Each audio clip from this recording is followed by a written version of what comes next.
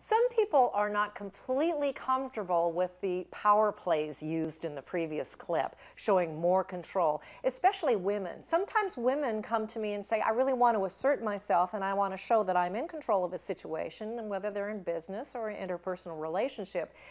And they don't want to come off as being too forceful or offensive. So there are subtle body language cues that you can give to someone, showing them that you still do have control. As you can see, Natalie is the person who wants to get control a little bit more subtly with Josh. She's standing confidently. She has her hand on her hip. She's gazing directly in his eyes, and she's standing confidently using silence. She is appearing attentive to Josh as well. She's showing subtle power, that she has some emotion, but she's in control.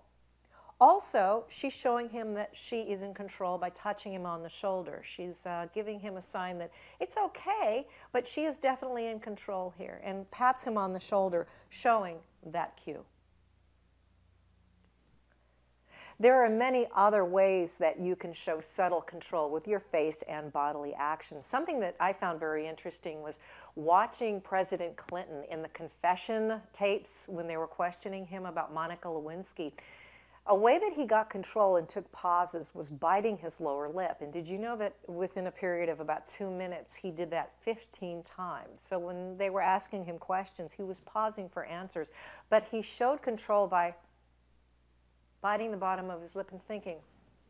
And he maintained eye contact most of the time. Also, political leaders, to show control, will walk up to a podium first. When they have an entourage, the people are behind them. However, when they finish speaking, the entourage leaves first and they're last. It's always the good, strong impression to make, and it's subtle as well.